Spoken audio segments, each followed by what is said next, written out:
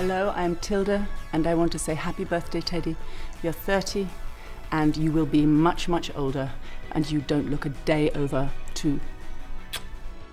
First of all, thank you very much for doing this interview with us. You're very welcome. Ms. Swinton, you often choose for movies that deal with gay, lesbian and trans topics, and or for example with the transgression between genders, like in Sally Potter's Orlando. Mm-hmm. Why do you support the depiction of queer life and queer characters in movies?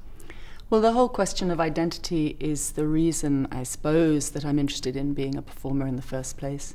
I've always been very intrigued by the way society encourages people to decide what they are and stick with it through thick and thin forever, whether it means they're going to decide to be bourgeois and that means the following list of characteristics, or whether they're going to decide to be, they're a male and they can never display any feminine characteristics or whatever. If they're an alcoholic and they can never be in recovery and they can never love themselves. So that whole question generally is of interest to me, and the world of queer culture is incredibly familiar to me. It was my first home when I entered the world of art. Not only with Derek Jarman, obviously, when I first started making films, but even before that, gay artists were probably the first artists that felt like home to me.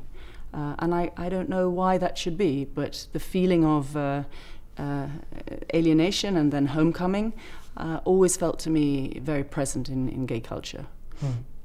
You already mentioned Derek Jarman. Well, you won the Teddy Award twice. The first time in 1988 and then exactly 20 years later in 2008, together with Keith Collins, Simon Fisher-Turner, Isaac Julian and James McKay, Yes. for keeping alive the heritage of Derek Jarman.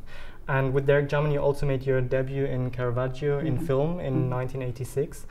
So how would you describe the relationship with Derek Jarman, and what does it mean to you to keep his heritage alive?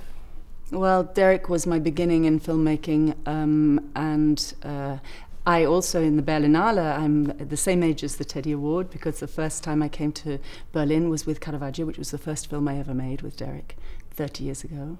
So we are the same age, Teddy and I. And yeah, he was the person who showed me through his work, and also by introducing me to international cinema through the Berlinale specifically, the wide world of cinema. And he was my kindergarten, and I really grew as an artist with him. And he would, for all of us, all of the people that you mentioned, James and Simon and Keith, and we all learned how to become artists with Derek. He was our school.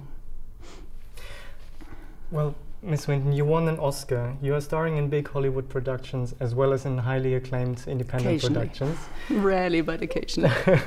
But with that in mind, I was wondering, did winning the Teddy Award actually have a significance for you? A huge significance. I mean, prizes are prizes, and it's sort of maybe tricky to say, but some prizes are worth more than others. And there's something about the Teddy that's really very tender, because as I understand it, the Teddy is about a constituency, about a sensibility, and about an audience that feels heard and feels represented and feels a sense of comradeship. And so to get a Teddy Award is a real embrace. And so I'm very proud of my Teddies.